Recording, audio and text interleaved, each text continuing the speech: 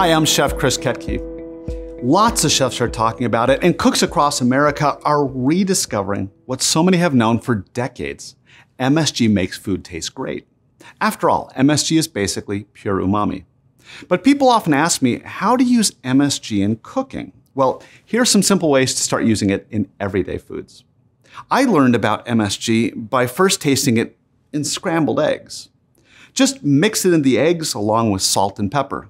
A good starting point is about 1/8 of a teaspoon of MSG for 4 eggs.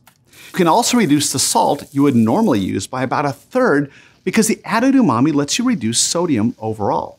Another quick way to experience MSG is to add it to homemade or store-bought guacamole or on your morning's avocado toast.